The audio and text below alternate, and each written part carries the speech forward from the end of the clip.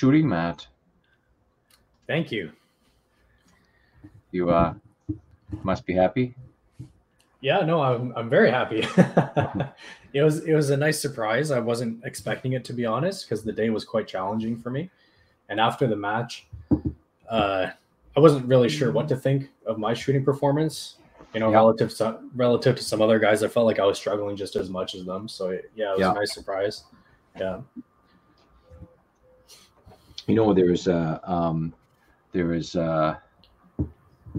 a lot of merit in just sticking with your plan and doing your own thing, even if the weather is tough, and because it's tough, like you said, it's tough for everyone.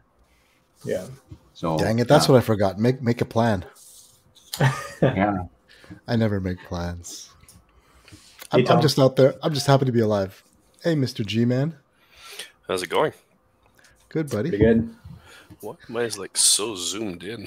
I feel like it's everyone's kind of just zoomed back. Gonna move back a little. The way your headphones are, it looks like you're completely bald. Yeah. I'm not too far from that. No, you know what? Hold on. The way it produces the halo. He's gonna grab a hat.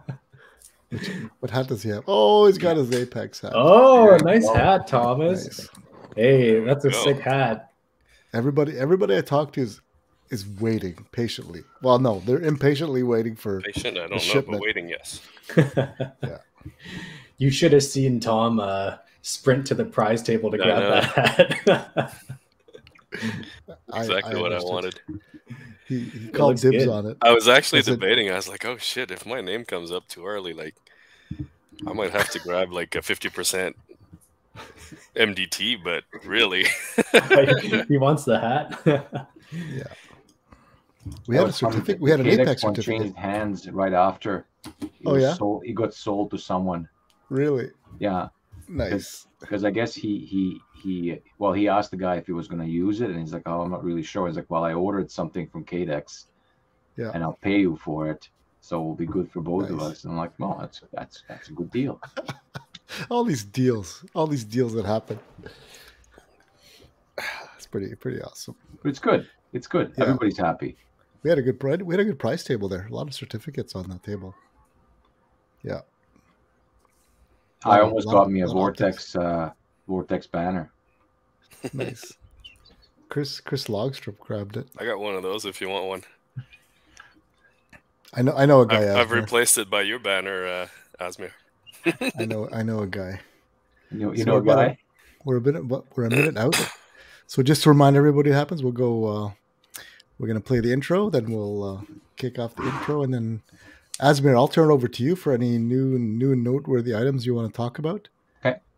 And then we'll get into the topic of the CRPS season kickoffs, and then we'll chat about cleaning and iPro and all that good stuff. Yeah. Actually, we'll talk about iPro first, I think, right? Yeah.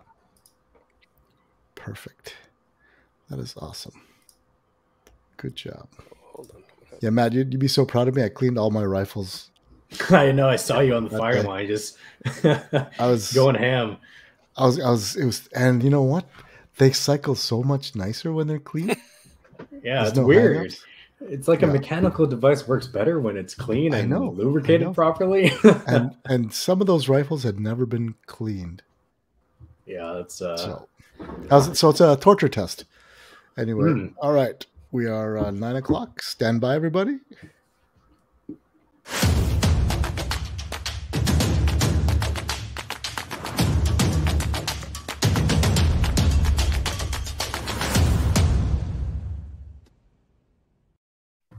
Hey, shooters! Episode 45 of the Rimfire Nation podcast. Proudly brought to you by Testro.ca, the Testro himself, Asmir, live from his warehouse. He's got the most enviable basement room in the world. This is my aspirational. You're looking at right there, all the CRK29s. Asmir, welcome. Thank you for coming on, Matt, Tom, you guys. And without any further ado, Asmir, why don't you let us know what is new and noteworthy on the Testro.ca website? Well, we got some good news for CZ lovers. Apparently, the shipment has landed. Nice. They were unpacking it today, so we're very excited to renew the CZ stuff. I don't know what we're getting yet. That's how I find out that that stuff surprise is just, package. No, they're just inventorying everything, but it's quite sizable. I do know we're gonna get some actions, some barreled actions. Oh, really? Nice. These guys that are waiting for those, and then our builds that are waiting for the barreled actions are going to be available. And you got magazines in that shipment? I believe so. Yeah. Nice. So I don't want to promise anything, but I think that it's going to be lots of things that we've been waiting for. Hopefully some, most importantly, magazines, barreled actions. Those are the things that we kind of have been the missing link. And nice. And some new rifles as well. I think there's 600s. Nobody's talking about 600s. We'll talk about 600s later if you want. Okay. There's lots of talking about 600s. Because I'm intrigued by the 600s. Oh, look, unobtainium. Thomas has got a pair of unobtainiums there. I'm a hoarder. Yeah, and I have spares. Yeah, and we'll talk about the eyewear later. We got our shipment from Wiley X, but we'll mention that when we talk about eye protection later on. I did get some news on Ely. It's still looking June-ish. Nice. So we might get it maybe a little bit earlier, but it's on its way. So that's a good sign. And I'm waiting to get any firmer news on the SK ammunition, but it's still scheduled for kind of that similar time frame. So we'll see who gets here first. Yeah, and what else is new here? I'm just trying to think. What else did we get? We got javelins are back in stock. Nice. We haven't had those, especially for a PR1 reticle. We haven't had them for a while, so those are back in stock. And you have the Citron S8. And we do have a Citron. That's the big box right behind me. I saw it on Saturday. It was a pretty spectacular piece of optic hardware you got there. 40 mil tube. It is certainly the largest scope rifle scope I ever held in my hand. It is quite a beast. That's nice. Yeah, and it's a big scope. It's by there's nothing else to say. Oh, it's a big scope, but it's quite nice. It's packed with a lot of good stuff in there. Does it come with rings? Yes. Okay, good, because I don't think anyone 40, makes 40 mil rings. Or it was already bad enough with Loophole making 35 millimeter tubes. Yeah, so 35s are like, there's two companies that we know that make decent rings for 35s, and then for 40, Spur is the only one that makes rings as far as we know. Nice. And the ones that come with Citron. Nice. And we quietly dropped it to Citron. The S-Tac should have a Christmas tree style reticle in it. Nice. So hopefully they will listen and come back with something good for us next year.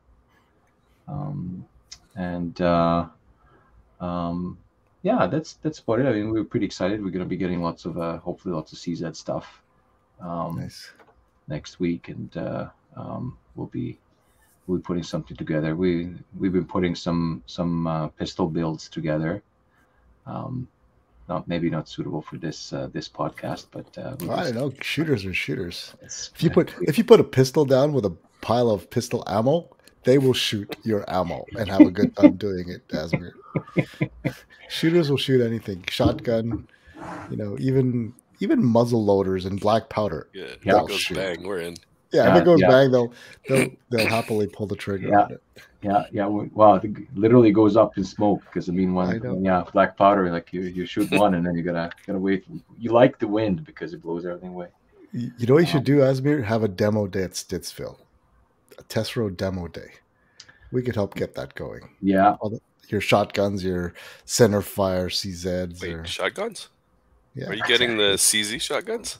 They're coming. Ooh. Ooh. Yeah, we're talking about latest Vice. There you go. I know, right? Yeah. Come on, Matt. So that's good. I knew you were gonna say that. Yeah. Well, we do have. I mean, having Stittsville for all of us so close by, and it's a pretty nice shotgun range. It's kind of a shame not to go at least once. I think in a it's while. the best way to blow off work and spend a Friday afternoon. Shoot ski. It's not blow off work, and you go for business meeting, right? Right, exactly. Yeah. For Asmir, it's work. That's right. That's awesome. Thanks, Asmir. And reloading components, you're fairly well stocked. Some Hornady stuff is coming in, trickling in. We've been kind of getting shipments every 2 weeks. For some A-tips came in, and they're gone. Some more came in. We have some in stock, but things these days are kind of like saying you're well stocked would be a big lie. You have some stock. We have some. Yeah, we have some. Rifle powders are coming in the summer sometime. We do have pistol powders. We just got a bunch of pistol powders. And for those guys reloading pistol, we have some, and until, well, I guess we're going to have some probably for a couple of weeks, and then next shipment won't be until, I would say, midsummer sometime. Okay. Yeah. And do you want to talk about 600s now, or want to talk about 600s later? Well, let's cover it right now for those that aren't familiar with. Yeah. The 600 line is the new centerfire series from CZ. Is that right? That's right. Yeah. So CZ had two and a half lines of centerfire rifles. They had 527, which was a mini Mauser. So that was for the your 223s, 762 by 39, and smaller kind of calibers. And then 557, which was 308 and 6.5 family of calibers, so larger. And then they have 550, which was kind of larger, kind of elephant gun type of calibers, some exotic stuff. So what they've done is they come up with a new series called CZ600, and comes with which is going to have basically three sizes of the actions depending on which calibers you have. So small for the your 223 and 762 by 39, medium for 308, 6.5 Creed and stuff like that, and then a large for like 300 Win Mag and 300 PRC and those kind of calibers. Right. So it was announced late last fall, and then they have a couple of nice packaging. Trail is the one that everybody's going crazy about. Lots of guys kind of really interested in it. It's a good bush gun, so the original proposal from CZ was that the barrels would be easily exchangeable by the end user. Right. Unfortunately, there was a recall on that, which I think is the reason why we're getting them so late. Apparently, with the barrel exchanging, you could put it back with the incorrect headspace. Okay. That could potentially cause some injuries to the users. So basically, they scrapped that whole idea of user exchangeable barrels. So I think they're just gonna either glue them or pin them. Use one of the standard methods of putting the barrels in. We don't know what that means for interchangeability. That could mean that it could still be doable by dealers, and they just don't want end users to put it with the incorrect headspace. We don't quite know. Fortunately or unfortunately, that they got into U.S. market first, and there was lots of lawyering and suing in U.S. market when it comes to these things. So I think they're being extremely careful. But it's quite unfortunate that that feature was dropped. That was a big selling feature. 600. Yeah, for sure. Some guys don't really care. They want to get it. They're going to get whatever caliber it is, and that's the gun they're getting. They don't really care of the being able to interchange it. So we'll see. We just want to get a couple on hand and play with them because it looks nice. There's lots of innovative features on it. New trigger and the bolts been redesigned. It looks that the offerings are also quite nice in terms of the stock. And of course, I got I got messages from MDT guys. They want to see it. That could also mean that, you know, if it becomes popular, they might see some MDT drop-in options for it. So, but we want to get some in so that we can talk about it with kind of rifle in hand and talk about this when we have it a little bit. So there's a lot of anticipation for it. Unfortunately, this whole recall was a little bit anticlimactic. But at the end, I think it's a bit of a silver lining that we didn't get them as early as we thought we would, because they'll fix this issue. So there's really no recall for us in Canada because there's no rifles in Canada. So we're going to get a modified fixed version out of the factory. So so that's kind of a bit of a silver lining to the fact that we're getting them so much later. And the price is quite attractive. I think they're really going after a couple of other brands that are competing in that kind of price segment. So should be interesting. That, you know, we're quite excited to get them, but we're waiting just like everyone else. It's too bad. Well, I'm looking forward to seeing them in country and checking them out at the Test Road demo day at Stittsville. Whenever that is. Whenever that is. Yeah. Perfect. Awesome. Good. So why don't we recap? So we I think all four of us spent the day together with 40 other people at Avonmore for the Ontario kickoff of the CRPS 2022 season. The week before was the Atlantic region kickoff at Bouctouche, New Brunswick. Wicked tricky wins. Wicked tricky wins this weekend also. So you were at both matches, right, Rick? Correct. Yes. Nice. Yeah. 2,000 kilometers in one weekend drive. Yeah, I was going to say that's a busy week for you. It's a warm up. It's a warm up to the Western trip. Nice. So just practicing, making sure everything was working right. Yeah. That was good. It's a good day. We had a good sunny day at Avonmore. It was a little overcast, a little cooler in New Brunswick. We had just over about a dozen people shoot the New Brunswick match. We also had a Rimfire Competition Academy event the day before that had 10 people there, so it was a full house there. Nice. So it was good. I think good. Yeah, I think people are finding the value of it, which is cool. I mean, we saw the Duncans, and James Ruddick was there, so they put their education to good use, and they were just thrilled. You know, I saw them ringing the full lipstick at 317 yards. And just a silly grin on their faces. What was it? Colin Dugan, Karen. Yeah, Dugan and William. His last name I'm not so sure. Daragon. Yeah, that was good. 3 grads. Yeah, and Karen shot top female shooter, which was awesome. That's right. Yeah, that's right. And there's 3 or 4 women shooters, right? Correct. Yeah, Sophie and. Avery as well. Avery. Yeah, that's awesome. That was good. It was a good day. Yeah.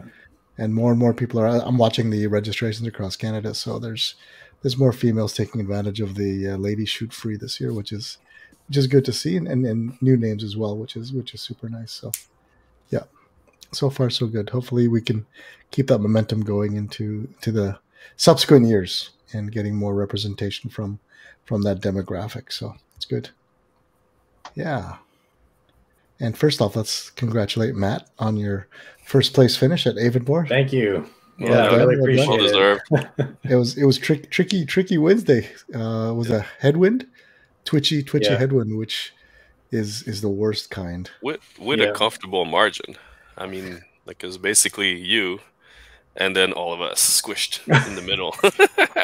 Yeah, it's like second place to 10th place. We're all within like 3 or 4 points or something. It was definitely tricky. I think I mentioned right before we went live that I was kind of surprised that I won it outright because of the fact that I felt like I was struggling throughout the day, and talking to squad mates, we were all trying to figure out the wind. Some stages it was just really, really biting us, and since it's a headwind and it's switchy, like, you might not have to hold off plate, but if you hold on the wrong side of the plate, it's going to blow you completely off. And it was switchy enough where it would switch multiple times during a 2-minute stage. So I remember specifically Colin was shooting one stage, And he every shot he would look over at the win flag and it would be doing something different. And then he'd get back on his gun and take the shot, but then it would change again. So he was getting pretty frustrated about that. Yeah. I think we all experienced it on Saturday. So we needed that full 2 minutes to, a little extra time to stop and figure out, okay, what's going on downrange. Yeah, so it was pretty close race for everybody, second place and under. There was like a 3 or 4 place tie for 64 points, I think, or something like that. So yeah, exactly. Yeah, Thomas was one of them. I lost that race to Chris Ward. I think Chris Ward took 4th, Gregory Jocelyn took 5th, and I got 6th, and we all tied at 64. So it came down to the tiebreaker. Who won that 3rd? It was Pascal. And he was always there. 70, 69? No, 69, 69, yes. Yeah. JP Noel got 70 in second place. So it's really tight. Yeah. It was funny. Talking about the win, though, when you were lucky enough to shoot when it was calm, you would want to try and finish the stage quick before it picked up again. So all the semi-auto guys were just launching rapid fire downrange. Yeah, it was good. It was good because it was a really good test of your mental management. I feel like, because you really had to pay attention to the wind and everything else you were doing. I think you guys had it lucky compared to Carl. Just chimed in. Bouctouche was 27 mile an hour, 11 o'clock wind, twitchy. Yeah, but it was 11 to like 1 o'clock wind. For it just kept switching like this. Just kept switching. Yeah. I think at Bouctouche, the high score, Marc-Andre Pelletier came in at 50 points. Ooh, and these guys are all good shooters, eh? So to get, I think the first time I met Marc-Andre was that disastrous Valcartier match where the winner came in with like 11 or 12 points. Marc-Andre was there, and I think he won his division. I think he was in production. So I only see Marc when there's terrible winds, terrible shooting conditions. So I feel bad for him. So no, it was good. Yeah, Bouctouche is great. It's gonna be good for the 2-day championships there. Even more as well, as we're gonna have the 2-day championships in mid or early July actually. Yeah. Like the second weekend, July after Canada Day, basically. Yeah. So that's gonna be good. Yeah, hopefully we can squeeze one more in somewhere. We're looking at it. We have a couple of places in mind. We just need have a few options. The problem is time. There's not enough weekends in the summer. We need more weekends in the summer. Yeah. So we'll see. We'll see what we can do. We're going to try and get one in June, but no guarantees.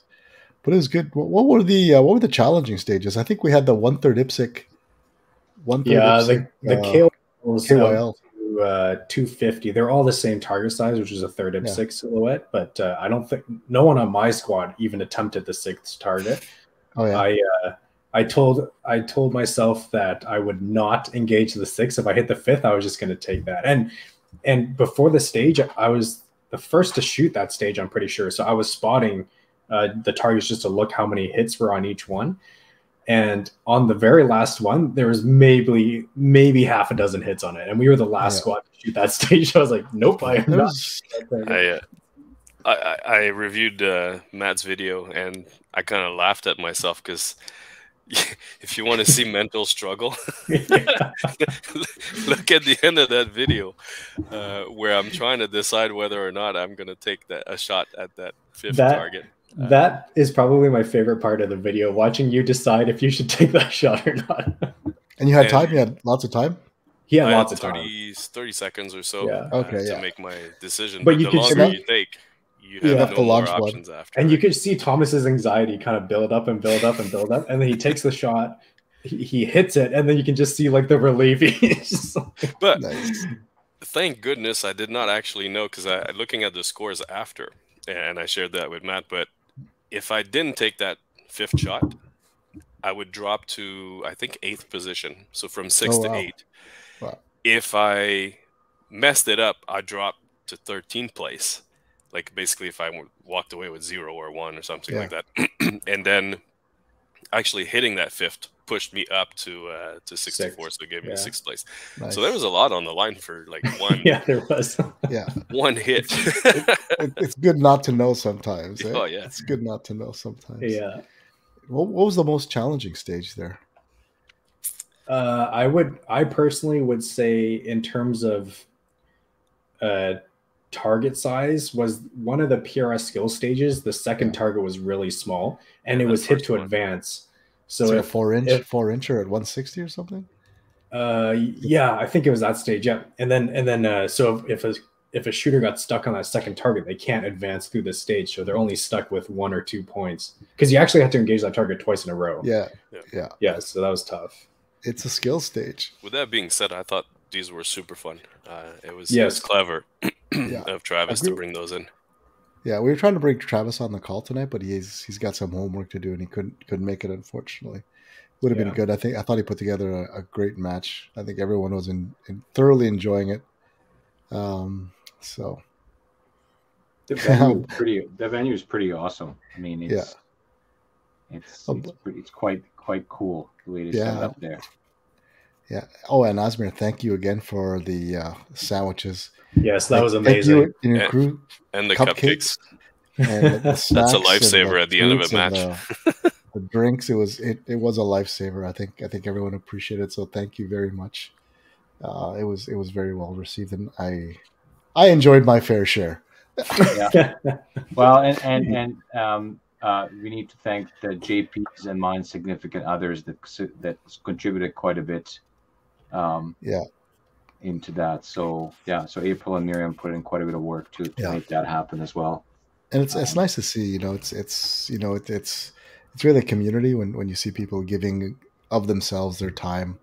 It's easy to go out and go to Costco and just get a case of whatever random baked goods, but when people buttercream icing on that cappuccino cupcake, that was so good. I mean, I was very low. I was extremely low on caffeine by the time we got to that point of the day. That was good. It was very good. I really enjoyed that. It was good seeing all the new gear you had too. I think, the CRKT knives were my favorite because I'm a knife guy, so I already picked out my next 3 purchases from Tesla. It's knife to kind of look at a picture of a knife and holding in your hand. I always say with the scope, you have to look through it to kind of get the feel of it, and you get to feel the clicks. But you can get quite a bit out of specs for the scope, but knife, you just kind of have to be tactile. Yeah, some of them were almost self-opening. Others were a little that mechanical karambit. I couldn't figure out how to use it. Yeah, I think I don't have the right size for it. I need like a child's karambit if they sell one. So no, it was good. It was good to see it. And I didn't get a chance to try out the Wiley X glasses. I think I should have done that and picked one out because I need the Asian fit frames because glasses don't. What is Asian fit? I keep seeing that. What is Asian fit? Because of the facial, the cheekbones are typically higher. Okay, we don't have a nose bridge either. We don't have a nose bridge, so yeah. So the glasses end up sliding down. So is it narrower on the nose bridge and the bottom's a little bit higher? I think so, something like that. Because I've seen it even in the Wiley X, like it would say Asian fit. I'm like, boy, is this politically correct? I mean, it's like, and then no, it is because of the facial features are exactly, yeah. Okay. Now it's a real thing. It's a real thing. Okay. All right. Okay. No, it's good to know that. I didn't actually know what that was because I've seen it in literature. I just never understood it. I was too shy to ask, like, what's an Asian fit? I'm like, you want the real answer or you want the jokey answer? Yeah, no, they're just shorter. They're just too easy. Yeah, it's good. No, it's good. And what was the worst stage there then? In terms of challenging, you think it was that skill stage, the 4-incher? Thomas, you agree with that? I think the one I did worst on was it was the 2 road barricades, or was it the fence, the one we started on? I got 2 on one. The fence you did pretty good. Yeah, it must have been the other one. But yeah, that didn't go too well. Yeah. Could have been the wind, could have been... I mean, it was an early stage for us, so I feel like it was a bit windier in the morning. Yes. And it calmed down. You got more calm periods at the end of the day, at the end of the match. It would have been interesting to see that KYL turn into a find your limit, where you've got to go 2 hits to move, and then see how far you can go. Oh, that's interesting. That would have been cool to find out how far people could go. Because all we're trying to do is, if a lot of people make it to the 6th one, we just push it further out. Oh, really? Yeah. That's kind of cool. Yeah. So it'd be interesting. So Russ here just commented the first stage of the day was the worst for everyone, regardless of which stage you started on. Well, not for me, because I cleaned the first stage of the day. Well, there you go. So that you started off well. You came in like a wrecking ball there. Yeah, I started off really well, and I started dropping points from the wind after that. So I guess maybe my first stage was when it was calm. Like I got kind of lucky, I guess. Yeah. But I don't like shooting off a rope. The rope on the tank trap always gets me. Wonder why. So what should you practice more of, Matt? Prone. Oh, and the offhand stage too was tough. It was when I read the course of fire the day before. I was like, I wonder if I should bring my CZ instead, because there's an offhand stage. Gamers. Yeah. You did all right on it, though. Didn't you finish 9, 10, something like that? It was a 12-round stage, and I dropped 3. So I got 9. But the funny part is I actually got all the hits in the standing position. I was able to make that. Nice. I was in the easier positions that I started screwing up. But my arm was so tired after those 2 minutes. So it's one of the reasons why I haven't added any weights to my CZ, even after putting it in the ACC. Yeah, I tried once. I think Tony gave me his weights because he wasn't using it. I don't think it's necessary. So, but then again, I don't finish top. So, yeah, I think it's cool on the barricaded stages. Everywhere else, it kind of Yeah, my Voodoo doesn't have weights in the chassis, but it does have the tuna can at the end of it, which is like a pound or something. And it's a heavy profile barrel, especially compared to the CZ. So right now it comes in at, I think, 18.5 pounds. Oh, so it is.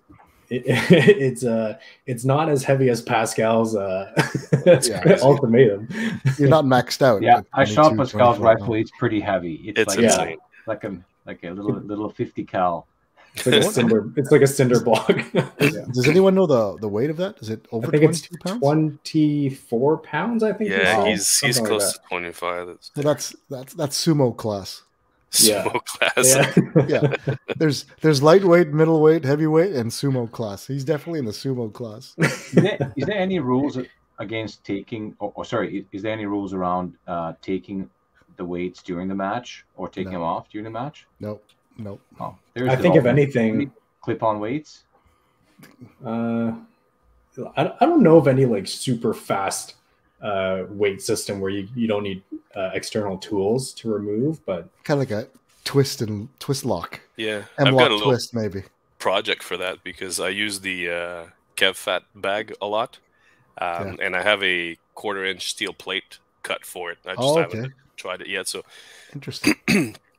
That's weight that I can remove very quickly because it's attached to the archive. Yeah. So I think we'll be trying that at some point. This year I'm torn between. So we just received the Savage B22 Precision Light version. So that's the carbon barreled one. We just got it a couple of days ago. I'm debating whether I shoot this season with that and Athlon Cronus or the CZ 457 synthetic with the Arkin SH4. That's a super nice scope from Go Big Tactical. Very clear. It ticks all. It's like I don't want to use this. I'm going to call it the baby Apex, baby rival. Like it kind of feels the same way in terms of specking and if I would imagine if Vanya was going to build something like that, that's what he would end up building, right? Arkin actually has a new model as well. They have the SH4, but they also now have the EP5, which I don't know it's in Canada yet, but it's I think it's like a slightly improved version of the SH4. Oh, yeah. More bells and whistles.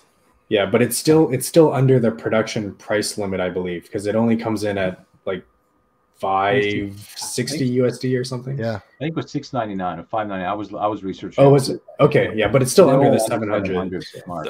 That's pretty cool because that's Venom territory, and it's not really challenged by anything else. Yeah. So the EP just has Japanese glass. Japanese glass in 10 mils per revolution as opposed to 8. Oh, okay. So I mean, between the two, I think it's worth the price jump, in my opinion, because it's only like $100 the price jump. Yeah. Is it still production class? Yep. Because I think our limit is 700 US. Yeah, 700 US. Yeah. Interesting. But the SH4 works. I mean, for guys just getting into it, the glass difference. I mean, because we already looked at it. We had guys comparing.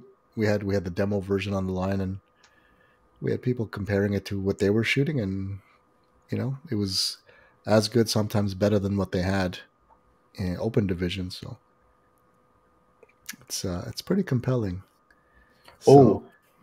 Sorry, just speaking of glass quality, it didn't really matter on the day of the match for me anyway, because there was so much mirage. Everything everything looked like you were looking through a swimming pool, because it doesn't matter how nice your scope is, all you see is like all these heat waves and and it started early, like right from the start. We had mirage. I've never seen mirage that bad ever. Yeah, it was the worst mirage day I'd ever seen.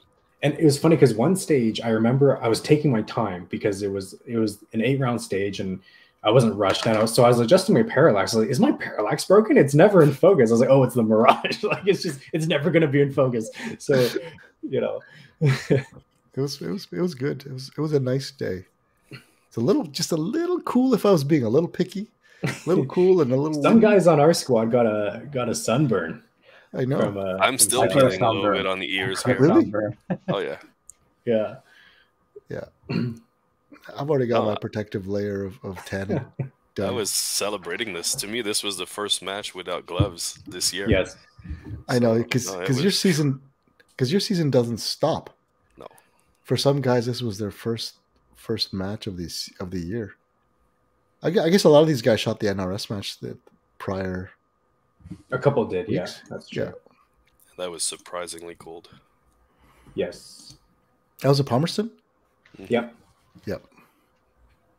Nice. Super windy, but very constant. So that was a lot easier, in my opinion. Yeah, exactly. Did they have targets all the way around? Yes. Well, it switched direction, but the magnitude of it was pretty consistent. Nice. You just had to keep track of where that building is, because it could, you've shot there before. Like as you go around the garage or the barn there, the wind felt like it was going completely opposite to what was actually happening downrange. Oh yeah. Nice. So is the next CRPS in Ontario at East Elgin then? Yeah, at the end of last 2 weekends. Yeah, it's not too far from 21st. Yeah, it's like 3 weeks from now. Yeah. Nice. 3 weekends. Okay. And East Elgin, just logistically, is it shoot 5 stages, reset, and then shoot another 5 stages? Yes, that's the plan. And we have big squads. I think we've got over 70 shooters at East Elgin. And that's consistent with the last time we shot at East Elgin.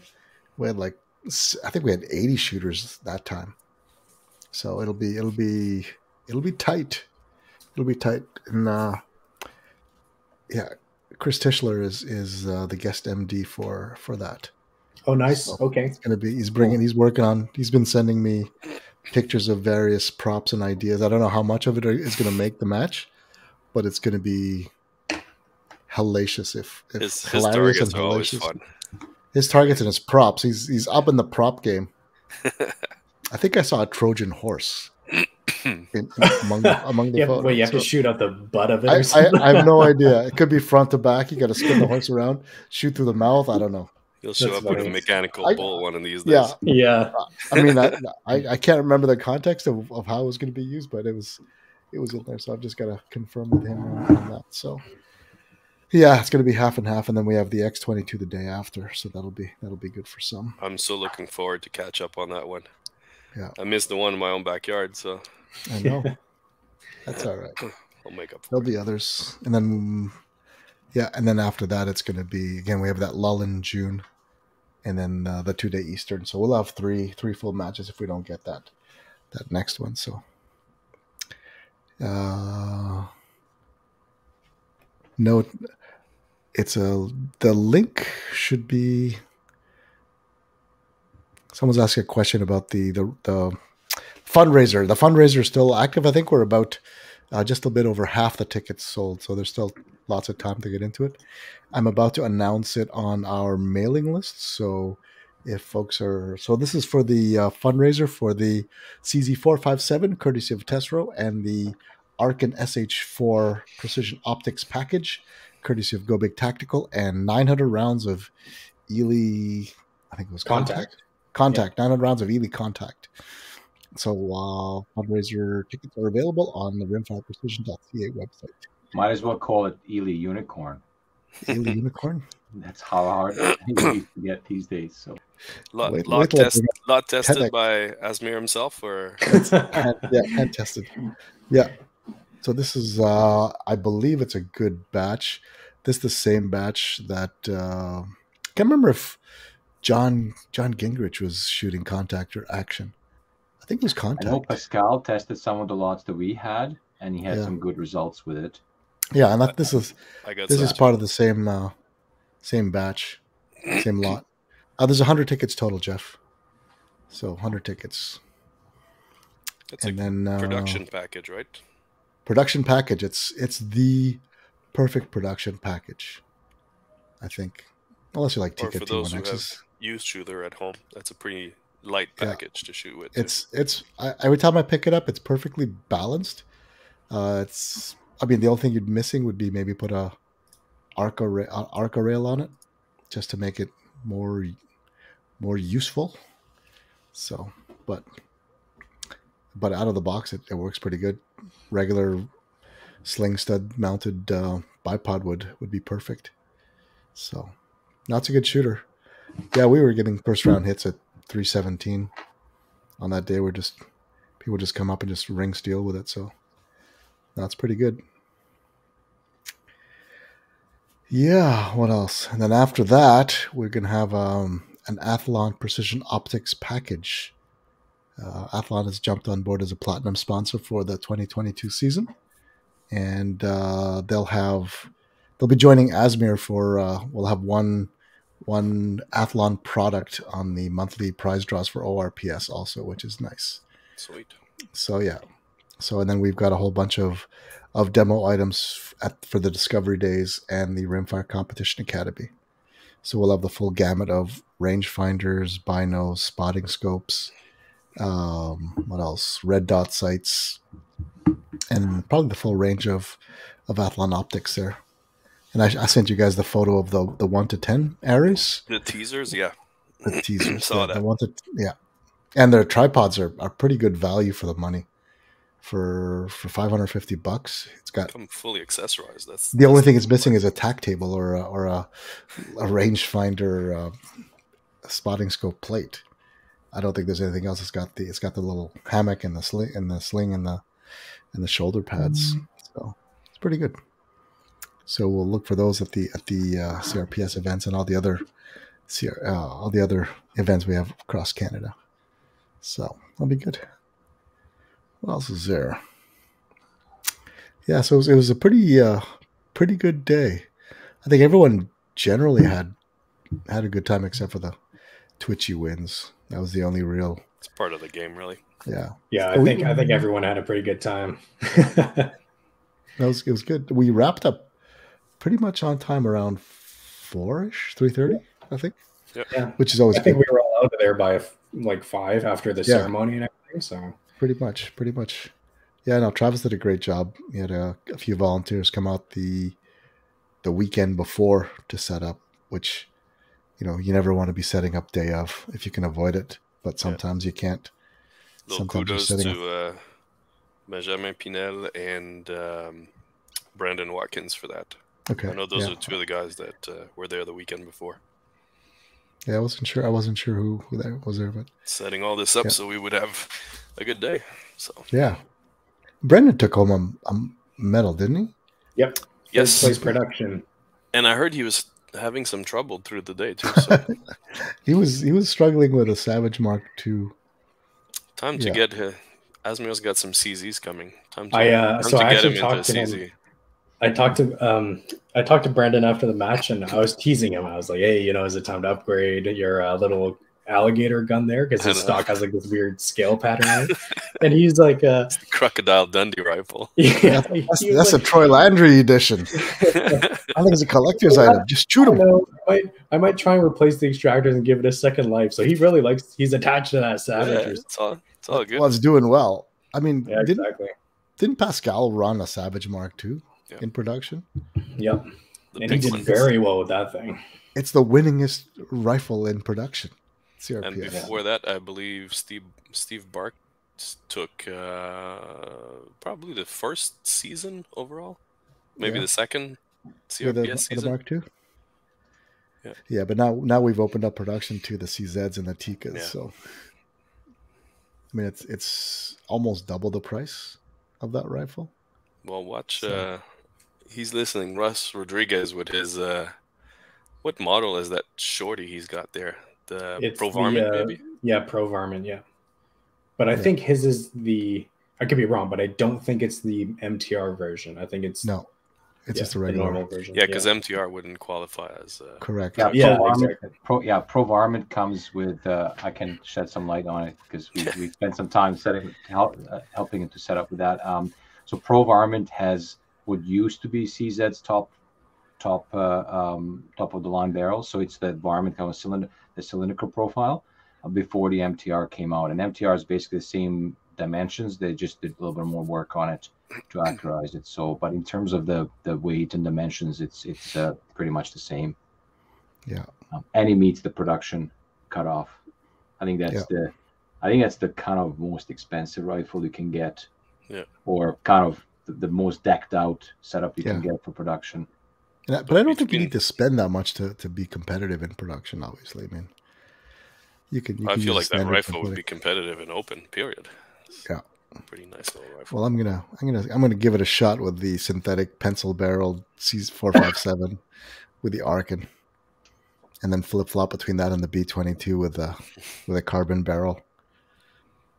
Yeah, until the Voodoo 360 comes in. I thought you had one of those already. We don't have a 360 yet. It's on its way. Which one is the one with that? I don't know. It's a regular barrel. Regular V2. That's my favorite profile right now. That wrought iron, that twisted. Talk about a rifle that's too heavy. Whew. Monster. That one has weights. That one has weights in the ACC. Yeah, it's on top of a massive barrel. It's fully balanced. It's perfect though on a barricade. It's like you don't have to do anything to it. Yeah, anybody who tries it loves it until they go to pick it up, and they say no, thank you. It's a good prone gun, right? It's a good everything gun. Like I'll shoot it standing. You just gotta practice with it. With a sling ends up taming it a lot in terms of the weight. The hernia with that thing. It's crazy. But that's only 2 minutes out of the whole day, so it's not the end of the world. I got to practice with it so I don't suck with it for the first match. There were 2 stages with support side shooting. That was another thing some guys were struggling with for sure. Using your weak side because it's not something without that. yeah, exactly. Yeah, and Bryson says just hit the dang Jimmy and Innies. Very true. Kareem wants you're gonna bring a caddy, Kareem. Yeah. Oh, Carl's asking about the new truck. The new truck is awesome. It's the most comfortable way to tow a 7x12 trailer. It's like it was perfect. It was a lap of luxury. Yeah. For those that don't know, I upgraded my 2005 Dodge Dakota for a 2005 Dodge Ram with a 5.7 Hemi. So that's what Carl's mentioning, and it's so much better. The old red truck. The old red truck is no more. It's been sold to a couple of young guys starting a business. So it's pretty good. Yeah, everyone should have caddies, just like the PGA at Augusta. There was quite a few caddies at the match that day. Yeah. At least 4 or 5, I would say. One of them was mine. Well, you have the camera gear excuse. It's not yeah, exactly. Doherty carries all the camera gear. No one needs to know that, Rick. Who's really the filmmaker, I guess? That's the question. Yeah. We know who edits the film. Yeah. Film, the footage. That was good. Yeah. No, it was a good day. I enjoyed it. Everyone seemed to have a great time. I don't think anybody was frustrated or upset. More than normal. So and there's so much room in that. You could easily put an extra couple of stages in there. Yeah. Could have gone to 12. Nobody suffered heat stroke like the last match we had at Avonmore. No. Yeah. Jeez, that was bad. That's the worst. That's literally the worst I've ever experienced shooting a match. I say that every time. I wonder if Travis could set up a couple of stage facing the other way. So basically where our back was, because there's another field behind there. Yeah. But I'm not sure. I know he's planning to use the hilltop that we used last time. That was actually a fun stage. That was they had corn planted there last time, right? I think it was corn. Something green and relatively tall. Imagine you're just eating corn and you bite into like a piece of lead because people are shooting bullets through it. Like, you know what I mean? Like, true. We don't think about those things. We don't talk about that. Well, I guess they're never happen because you hit the target, the bullet just disintegrates. But well, those pieces go places, But it's the corn's protected by the husk, right? So it's fine. Yeah. Right. Yeah. That's like those green beans in Warren Field.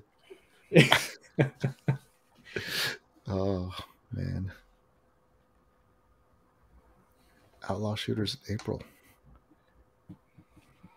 Which match? Quite a few, and we have at least one more match. Stittsville shooting April. Oh shoot, is that next weekend?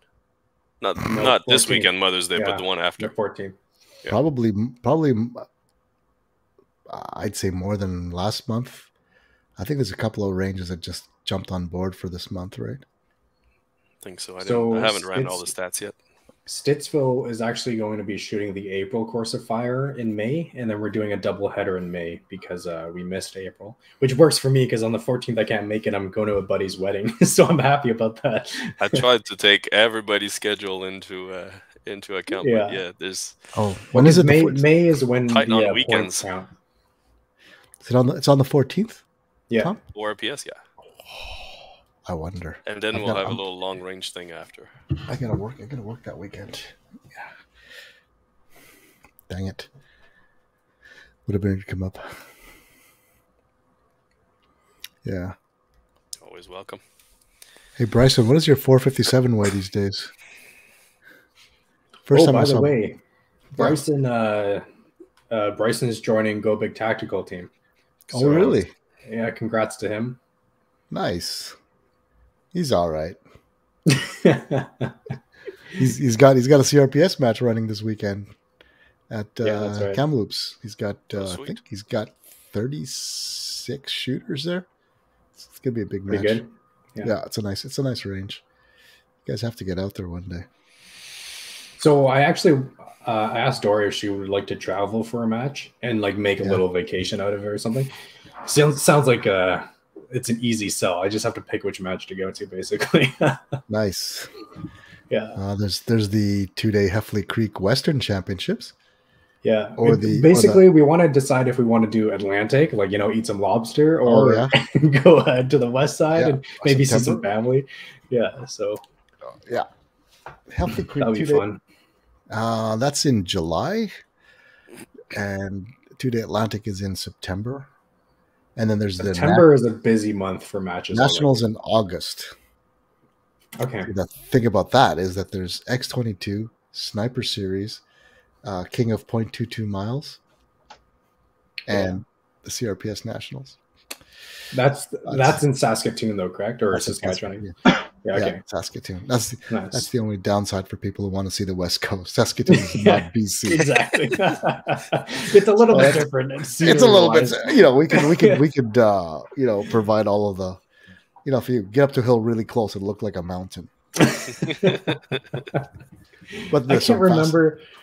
I've been to Saskatchewan once, but I was very young, so I don't even remember it at all. Just go back and say hi to all the cornfields, I guess. It's nice. I like I love driving through there. It's beautiful countryside. People are super friendly.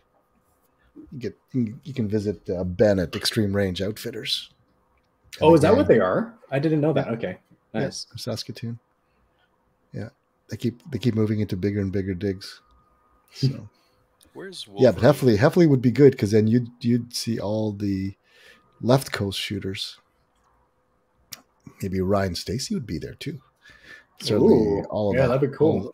But certainly all of the West Coast guys will be there. Pretty exciting news. Was it this week coming out of Ryan? The ultimatum precision takeover. Yes, that's very cool. I find that very, very exciting. I was a little bit worried for a little bit because their website just said we're not taking orders or something, and I was like, ooh, it didn't look good. But then the announcement was like, oh, okay, well, this is awesome. Yeah. When was that announcement made? On the weekend or before that? I can't remember. I think it was last week. Before that, yeah. But very cool. Yeah, no, that's good. It's good dudes. It makes sense too. I mean, you think about it. MDT, Ultimatum, and IBI are all there. Yeah. Right. The only thing missing is Trigger Tech and an optics maker. Well, now there's an optics maker, right? Yeah. No, but I'm saying in Chilliwack. Okay, I see. Yeah, in Chilliwack. Yeah. Speaking of MDT, that May the 4th video was probably the funniest thing I've watched in a while. That was good. They're killing it, those guys. Yeah. They are churning out some great content. Yeah. No, it's pretty good. What a terrible job they have. Yeah, seriously. Can you imagine? You get paid to make that video. Can we cook bacon on a barrel? Yeah, I'm reevaluating my life. Stormtrooper and shoot. That's pretty good. It's genius. Genius. Nova Scotia. Carl's inviting you over to Nova Scotia this summer. I love Nova Scotia. Nova Scotia is like one of my favorite places to visit. I've only been there a couple times, but like the food's great. Like it's nice and touristy if you want to take pictures and stuff. Yeah, that's a strong contender, and it's within driving distance too, right? So. The home of Tangent Data. Yeah. Home of Tangent Data. That's true. Yeah. Yeah. It's true. That's a good point. Very good point, Tom. Just saying. Perfect. Hey, Asmir, do you know anything about eyewear? iPro? A little bit. That's on one of our topics. We were going to talk cleaning and iPro. I noticed, at least on my screen, the right side, which is Matt and I have the bespectacled guys, and then on the left side, the guys with the perfect specimen they don't require that. Thomas has some glasses. I need glasses. I just don't have an updated prescription. I just don't wear them that often. I had cataract surgery, so one eye is completely okay. One is still wonky, so I haven't updated my glasses since the pandemic. The appointment wait times are like 9 to 12 months for my optometrist. Wow. Okay. It's crazy. The machine does all the work. I don't know what. Anyway. Yeah. So what I wear the Loophole. Two of the Loophole sunglasses models fit me, and two of them don't. So two are Asian fit, arguably Asian fit, I guess. Oh, they're not labeled Asian fit. They're not labeled. Yeah, they just fit. Okay, they just fit this Asian. Okay. Loophole glasses are nice because we got the prize packs here, and of course I opened them up and inspected them. They're well made, and they're quite nice. I mean, I don't know who's making them for Leupold. I don't think they make them in Leupold because Leupold's not glasses manufacturer, but they're good. They're good quality and like overall, not your gas station kind of. They're the nicest. They're the nicest pairs I own. Yeah, they look pretty darn cool too. Yeah. Thanks, Thomas. Not on me, but other people wear them. Like when Asmir wears them, they look really cool. So, okay, so. I wanted to spend some time talking about the vision, the eye kind of vision, and how is it what kind of aspects of it are important for shooting and shooting sports. So there's old saying that if you can't see it, you can't hit it. But I think there's a lot more to it than just that. It's not about whether your scope is or your iron sights, if you're shooting with iron sights, whether they're, you know, they're zoomed in and all that. I think there's a lot more to it, to vision that's than just the simple whether you're zoomed in and or focused and all that.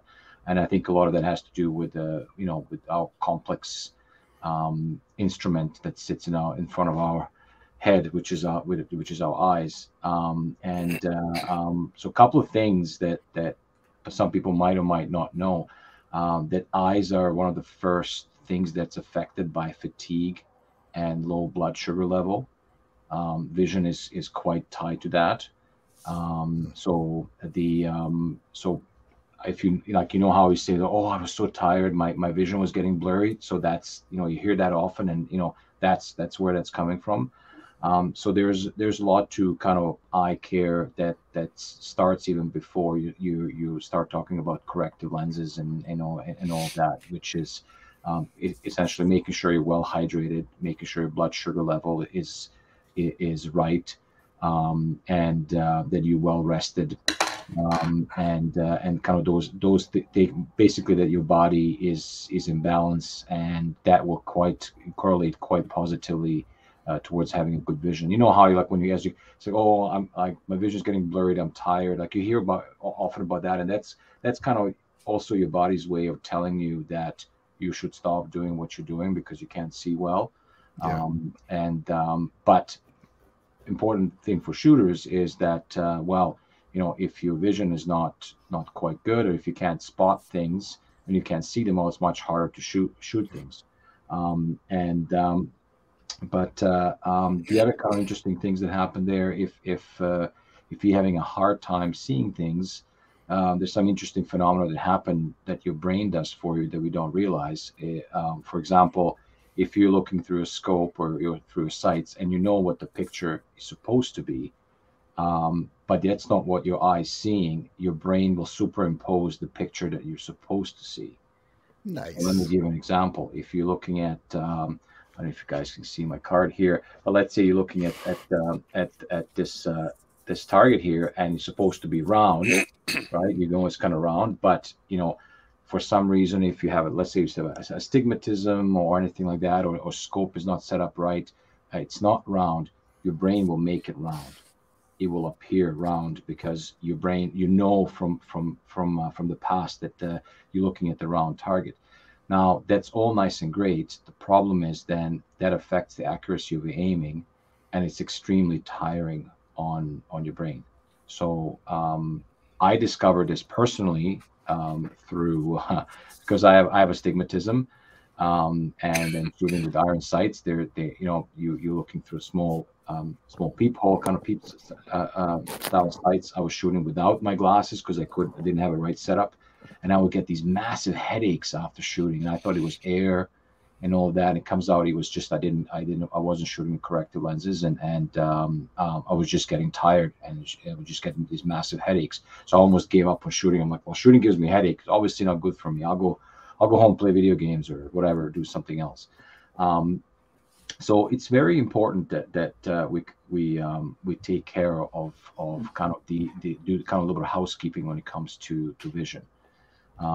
Now, there's two aspects kind of to eye care. There's one is just eye protection, so making sure that we keep our eyes healthy. So, you know, no foreign objects, you know, like dust and all that can cause inflammation and infections and all that. But you know, I think we all know that. Don't touch your eyes with dirty hands, and if you're shooting out in the dusty kind of conditions, try to kind of prevent dust getting into your eyes, and things like that.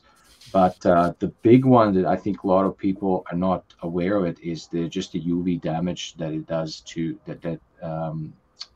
and just the sunlight, how damaging and how hard it is on the eyes, especially for shooters. So the eye will try to protect itself. So, you know, the opening will close if there's too much light. So if you're shooting a bright day, the iris will try to close because there's too much light there.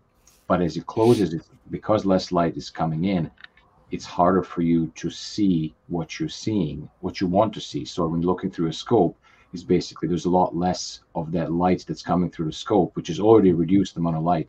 So it's going to be harder for you to see. So think of it essentially that even though it's a bright day, you're looking at it, and it's like, oh, the picture is cloudy. It's just because of the ambient light, your eyes are going to close and it's going to tighten up. And when you look through the scope, which is already reduced the amount of light coming through, that makes it even harder to see the target.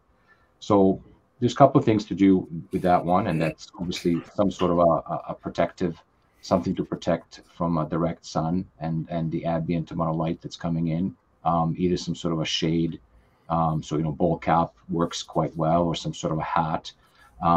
Sunglasses, good pair of sunglasses, or even eye patches. If you're shooting, let's say you're shooting just with the regular glasses, and just put a opaque cover over your non-shooting eye. Here's something a lot of people don't know. Your eyes work in stereo in unison all the time. So if you shine light on your left eye, both irises are going to close up. So if you're looking through the scope and you shine the light in your right eye and you shine the light on your left eye, both irises are going to close. So that's why you will if you see if you watch a lot of pistol shooters or shotgun shooters, they will have the non-aiming eye covered, and that's the reason for that. Now, for rifle shooting, it's a little bit tricky, because if there's wind flags that you want to spot, or if there's if you want to look at the see how much mirage, or if basically you want to spot the wind, if your aiming eye is behind the sight, it becomes a little bit harder to spot that. So you need to kind of play around with the setup. Like, can you maybe have a little slot where you can still see the grass or the branches or the wind flag or whatever you need to see, without having your eye bombarded by the ambient light, and vice versa. You want your kind of aiming eye to be able to kind of look through whatever your aiming device is, whether it's red dot or scope or iron sights or open sights, whatever it is. So it's quite important to keep in mind that the eyes are connected. So not one eye. We're not like chameleon where each eye is kind of, unless you're a little bit cross-eyed like I am. But the eyes, in terms of the light, they behave in a synchronous way. So both of the eyes will kind of react together to the light conditions. So is the goal then to get the least amount of tint that gives you the most amount of dilated irises, to let the maximum light in? Yeah. So you want your aiming eye to be used to the picture that you're looking at, right? Right. You're looking through the scope, and even with whatever the magnification you're using. I mean, everybody's using at least, let's say 4 or 6 power. And with all the coding, even with the high-end scope, you're not getting 100% of the picture that's coming through that. So that 50 or 56 millimeter tube that's coming in, it's coming through all the prisms and all everything that's coming through. There's a reduced amount of light. So and this is why there's another tidbit of information here. This is why kind of the lot of scope manufacturers will talk about the amount of light transmission. So we'll say 90x% of the light transmission. That basically means that how much of the light that comes through the scope is hitting your eye, as opposed to what's filtered out. But it's still, that's what you want your eye to be accustomed to. That's what you want your eye to be tuned for, not for what's happening around it. Right. So and in general, it will close up quicker than open up.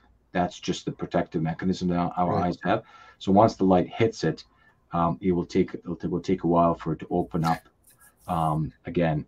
So about 2 minutes, about this, like the time it takes to shoot a stage. Yeah. So you kind of want to be careful with that. And interesting. On the same token, if you're looking in, I mean, shooting on steel targets, it's less likely to happen.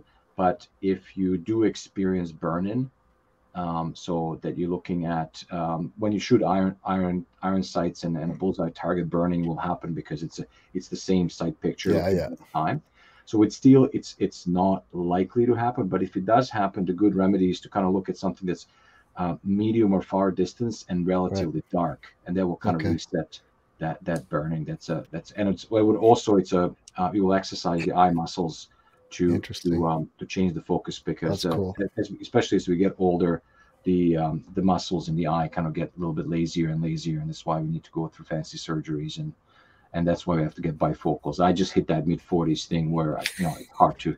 I can't read the back of the label, so luckily my kids are just learning to read, so you're seeing eye kids. Ingredients. Yeah, has this expired? So those are the kind of things to keep in mind in terms of protecting your eyes. Now, it's the same thing as for shooting. Same thing applies for driving, right? You want to have that amount of constant light. I mean, everybody's experienced driving, into the sunset, as romantic as it sounds, it's extremely unpleasant for eyes. Or driving at night, driving in the rain, kind of thing, where there's not enough light, but you have bright lights at you, so your eyes are trying to compensate by closing down, but yet you're trying to follow the traffic.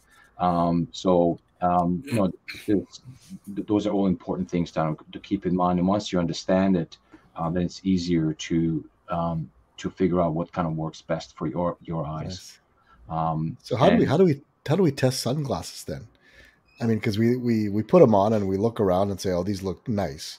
Yeah. But should you get behind the optic and see what it looks like through the optic and also your non-optic eyeball as well, to see if there's that's what I want to know is how do I game this to my advantage? Yeah. So there are a couple of things to do there. So when it comes to getting eyewear, there's sort of a three things that the glasses will do, right? One thing is tinting, so that's the filtering certain color of light, right? Okay. So that would be yellow, green, gray, and anything in between in terms of the pink, red. All the hues are kind of available. So that's kind of filtering certain spectrum of light. That's one thing. Right. The other one is polarization, and we'll talk about polarization later. And then it's basically correction, whatever your vision impairment is. So whether you're nearsighted, farsighted, astigmatic, then it's kind of putting correcting that. So those are the kind of three primary things that the glasses will do. Of course, there's glasses and shades are kind of one of the first things you spot on people. So there's aesthetic aspect of it. So important to have a significant other look at them as well. That's one of my primary things for me to choose glasses, of course. But also there is the shape of the glasses are important. As as cool as the little thin matrix glasses are, they have a very little surface area. They might be Asian fit because they're fairly high, but they don't have. That's racist. Yeah, actually, it's funny you mentioned that, because a big reason why I like wearing my sunglasses when I shoot, they're prescription sunglasses. My eyes are pretty bad. It's because they have big lenses, and when you're looking through a scope and you're looking upwards, my glasses generally have to push them up all the time, which is really annoying. So my sunglasses are nice and big, so I don't have to mess with my glasses as much when I'm shooting. So if it's even just a little bit sunny, I can have the excuse of putting my shades on. I prefer to shoot with those. Yeah. And I mean, just to kind of, unfortunately, it's not a simple answer to Rick. There's a number of things to do. So you kind of need to see when you're. So let's talk about just the corrective. So if you need to wear a corrective eyewear. So if you're, and I think the worst one for shooting is having astigmatism, because the circle. This is what we're talking about. The circle is not a circle that you see. Yeah. Nearsighted and farsightedness can be compensated by adjustment on your scope, but astigmatism cannot be corrected by a scope, unless you put a lens on in your scope to correct astigmatism, which I suppose is possible. So if you're heavily astigmatic, it's very, very difficult to do anything other than shoot with the corrective lenses, but just because you're not seeing the shape that you're seeing is not the shape that you want to see, and that's just gonna make it very, very difficult and tiring to shoot. So now in that case, the primary thing would be to somehow figure out whatever your vision impairment is at that point, and that would be either through some sort of a just regular eyewear that you can wear, or contact lenses, so that would be kind of like your first thing to decide. Now, you need to kind of judge for yourself how good or bad your eyes are, if you need those corrective lenses in order to shoot effectively, in order to acquire and see your targets effectively. And everybody's a little bit different. So that's something that you kind of have to manually test for yourself. Interesting. And for those guys that wear contact lenses are great, but they are also very high risk, because once something gets in your eye, and if the dust gets under, and if the contact lenses pops out, you're kind of done. Yeah. So in some shooting disciplines, the guys will never wear contact lenses just for that reason, that there's just too much risk, because it's kind of binary. Once it's out, it's out. You don't have time to do a correction. Whereas with the glasses, if they get dirty, wipe them off. Right. Or even if there's something gets into your eye, as long as if you don't have contact lenses, you can wipe it off, get the dust out, and you're good to go. So that's kind of first thing to decide is do you need corrective? Sorry guys, I gotta head out. Good night. Okay. Yep. Ciao. Thanks, Matt. See you later, buddy. Whether you need corrective lenses, and if you do, then figure out how you're going to put them in some sort of frames that are going to work for shooting. Right. So these frames, for example, are not very good for shooting, especially prone, because they have very thick rims. If I get in a prone position, I'm looking through here, either looking through the rim or over the rim, so it doesn't really provide a lot of good viewing surface. And that's what kind of Matt was saying earlier, that when you have a bigger glasses with the larger frames, and your corrective lenses kind of go higher, then depending on how you're setting your head behind the rifle, you can still look through the glasses and getting that correction. Now, the other thing that's could be a little bit of a problem, depending on the type of eyewear that you have, especially with the regular glasses, is they're kind of made so that the focal center is right in the middle, kind of looking straight out of the glasses, and this is where the glasses are perfect. And as soon as you start getting away from the middle, they are less and less perfect. Now, if you have bifocals or multifocals, then that completely different, changes the game. That's a completely different thing. I don't think anybody wears multifocals for shooting, because it would be quite difficult as you change your head position to kind of get the right thing. But the reason I'm saying that, if this is the kind of focal center, that's the kind of where the glasses are kind of 100%. On the edges, the edge performance is not that great, and you can kind of test it with your own glasses. Just kind of move them around and see if the picture changes as you move them around. So if you go to an optician and ask them to make glasses for you, they will often measure the pupil distance. Yeah. And that's so they can get the focal, basically focal center that's fit to your eyes, and that's how they're cut. And another kind of pro tip here: when you go to your eye doctor or optometrist, they will often give you your prescription, but they will not give you the pupil distance, although they measure it. It's your data; they can give it to you. So sometimes they will call them. Some of the shops kind of want to keep that information to themselves, because they want to get your business to get the glasses from them. Right. If you ask them, politely or politely, depending on how you want to get it, but they should give you that information. It's your information. They should be able to give it to you. So if you're going to your eye doctor that has maybe a optical store attached to the business, but you want to get your eyeglasses made somewhere else, they should give you that. So make sure you ask for the pupil distance, because then they have basically everything that they need to make you proper corrective lenses for you, whether it's contact lenses or maybe we'll pause to see if there's any questions. There was quite a bit of information that I kind of dumped on you guys. Yeah, I think so. What I was worried about is, as I bring my head down and prone, right, my glasses aren't on the same focal plane as the objective and the eyepiece. So I wonder if that causes any issues relative to, am I shooting at what I'm seeing, or is it off based on the optics I'm wearing?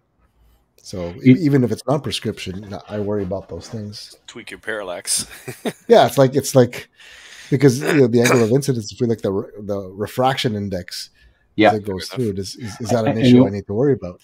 Yeah, and you also, the glasses are set up so you're looking kind of straight through them. Yeah. And then a lot of shooting positions, you're looking Correct. more at an angle.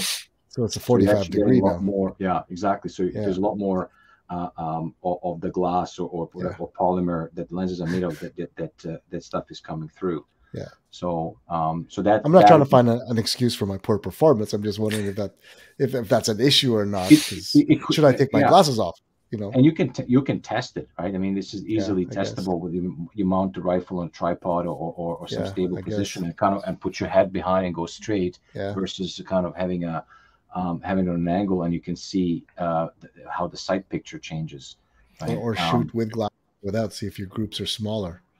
Yeah. Or at the point there was a point of impact shift or something. I don't know. Yeah. That's all interesting information. My dilemma is for my little guy because he's got some myopic. Yeah. And at first I just gave him the normal eye pro that we would wear, and thinking that I assume the scope's going to fix the problem, but he was struggling. So then we let him wear his glasses. So well, you have astigmatism; it's a little different. But for someone who's myopic, what's the best option here? It's to wear your prescription or to just let the scope compensate. Well, if the scope can compensate, the scope can only compensate so much. Okay. Ideally, you want to have your glass, because your glasses will basically bring you on a plane level with everyone else. If you can have your prescription glasses, they will bring you to that level that your eyes are as close as perfect as you can get. Right. Then, because scopes assume that you have your vision is kind of, 18-ish, 20-ish, 20, not necessarily 20, but I assume good vision, right? Because they're made to bring the picture closer. Mm-hmm. They're not made to be eyewear, right? So, but if the lens if the scope can correct it, and you can do a test. You can do a test and just put letters up on the target. Ask him to read it. Yeah. Yeah, ask him to read it, right? Or small pictures or whatever, and then just basically ask him if he can see it. If he doesn't read, do those whether point left, right, up and down sort of thing, and do a test, and then see if you can correct it. So that would certainly be one way. And if I wanted to get him prescription, is that something that you go to the optometrist for? Sorry, say it again. If I wanted to get him prescription shooting glasses, is that something an optometrist can? I'm assuming that safety glasses is something pretty standard for them, right? Yeah. So there's a number of different options, and I was going to kind of get into that in a bit, but there's quite a few options out there, and depending what you want to do, and that really depends. Like if you want to get a dedicated shooting glasses, depending on type of shooting that you're doing, could mean a different thing. Mm-hmm. Shotgunners will have a different type of glasses versus the pistol shooters, versus the bullseye shooters, versus the guys that shoot with a scope versus bench shooters. It really depends. How is your eye viewing out of the socket, and which position your eye is, how much movement there is, and what are you looking through, right? So I'm not giving you a straight answer because it will really depend kind of what you want to do. You're gonna get me in trouble when I walk into the optometrist with a rifle and scope on it. Yeah. Well, the thing is, I need to get my son fitted for this, please.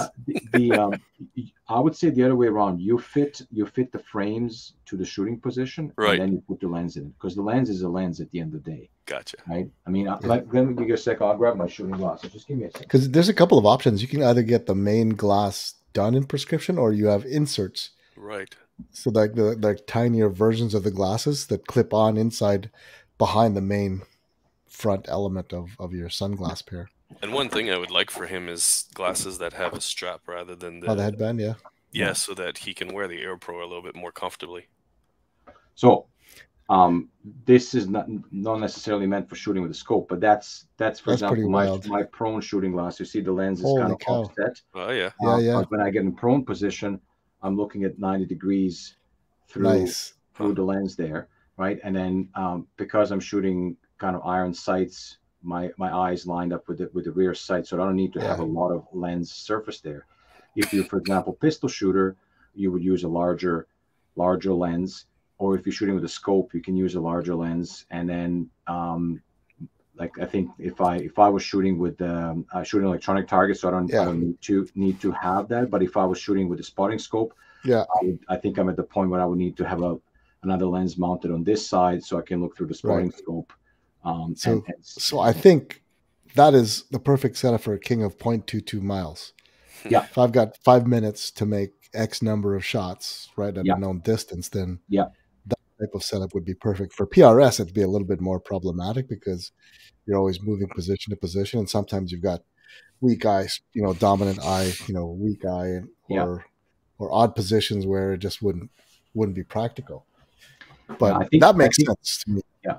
So when you're changing position a lot, I think having a general glasses with a fairly large lens surface, it would probably be the best kind of jack of all trades solution. So something with a larger kind of motorcycle, going towards the kind of motorcycle wraparound type of frames, where it has a fairly large surface, and the lenses are kind of fully kind of covering your face, so that whichever angle you're looking at, you'll be having a relatively good performance. So that's probably the best kind of out of the box solution if you're changing positions quite a bit. Yeah. So the prone is the most difficult one, because the prone is the shooting in prone position is the most kind of unusual way we view things, because you're looking kind of straight up, and then you also have your eyebrows can interfere with it, right? So you're looking kind of straight up out of the eye socket, which is not what we normally do. We don't kind of look up like that, right? We're actually more used to looking down on the ground, because as we're walking or working on something. So this is more natural to kind of look down than it is to look up, which is what we do when we shoot prone. So that's why. What was the brand of those shooting glasses you have, Asmir? These are Champions. Okay. These are Champions. I have a pair of Champions, and Knobloch is the one that we sell. Oh, you sell those? Yeah. Okay. Yeah. So they're under the and there's a couple of different kind of options there. Right. The nice thing is, whether you're buying it from us or whether you're buying it for someone else, if you have a vision plan with your health plan, they'll cover those $200 or $300 of your eyeglasses. Even if you go to Cabela's or Canadian Tire and just get protective eyewear, it should be covered by your health plan. A lot of people don't cover it. If you get like just a cheapy protective glasses, which I would not recommend. And that's not a sales pitch. If you get those very, very cheap protective eyewear, although they might provide protection, the plastic that they use, the polymer they use, is very, very low quality and will distort the light. So they will actually make things worse for you. So you just spent $2,000 or $3,000 on fancy scope and great glass, and then and you just negate it. It's the lowest common denominator. That's right. Yeah. So you go from Mark 5, and then you go down to Simmons level with using exactly. That's a good. Actually, I haven't thought of it that way, but that's a good way to put it. I mean, the scope manufacturers are putting all this fancy stuff to make the picture as good as possible, and then by having kind of or scratched up even lenses or dirty, you're basically just making it more difficult for yourself to see things. This is pretty cool. Yeah. I'm just looking at your website. So that's with the correct. So that's the corrective. Now there's two other parts that I want to talk about, and that is, so let's talk about polarization. Now, polarization is a very, very interesting game. Polarization could be a life changer if you're, depending on your eyes. My eyes are extremely photosensitive, so light really bothers me, and I squint. You always see me like kind of like this. Looks like I'm just trying to be a cool guy. No, it's just because the light's bothering me. So for me, for my sunglasses, I almost always have some sort of a polarization in there. And polarization could be either vertical or horizontal. That's what it usually is. And depending on the polarization and the phone you have, phone might not be working one way or another way. Yeah. But that's also how you test if the glasses are polarizing or not. But by definition, aren't you not losing resolution when you do that? You're essentially looking through a grid. Yes, but there's another thing is when light is coming it's coming in from a lot of different angles, and often you will see, and you can actually, it's very easily tested. Look at the clouds. When you look at the clouds with the polarized glasses, it looks like that idyllic picture. Whereas you take them off, it just looks kind of almost blurry, because it will cut out all the diffuse lighting and only the light that's kind of coming straight to your eye, because the light refracts through the air too, right? Because there's a lot of particles in the air, and it will refract. The polarization also helps, and different people might experience differently. It might help with the mirage a little bit. So when you look through the mirage, it will cut. The polarization will cut through mirage, because all the light coming at different angles, it will cut it. But polarization is also tricky. Like you said, it is cutting out what you're seeing. It will darken things a little bit. For people that are fishing, polarized glasses are a must. I mean, all the guys that fish, you have to, otherwise you can't see anything in the water. But there's also aspect of polarized glasses make driving also much easier, because sun is coming in, and for sun it's quite important, especially, and it's not necessarily for the sunny days. It's the worst when it's kind of that hazy days. Those are extremely hard on the eyes, because the light's just coming from all directions, not just straight from the sun. And that's what polarized glasses kind of do. They cut that light coming from all different directions and filter it out. So polarization is definitely something to consider. Not everybody likes polarized glasses, but that's easy to test. I mean, you put them on and see if it's more comfortable for you or not. Again, personally for me, it's a must, but not everybody likes to wear that. So that's a fairly easy binary test to do. And all of mine are polarized. I just find it more. My eyes are less tired at the end of the day. Yeah, there's a physical difference I can feel after spending, and I spend tons of full days out on the range. So it's I typically wear polarized Ray-Ban for driving and just walking around. But when I shoot, I feel like I can't see anything with them on. So that's too dark for you. Yeah. And that's a very good easy test. And then the last but not the least is the color filters, and this is where kind of all the theories, except for a few, kind of fall in the water, because it's very, very individual. So what might work for one person on one day might or might not work on the other day. So first of all, it's very personal. Some people like to have a little bit more dulling kind of filters, so more on the gray side.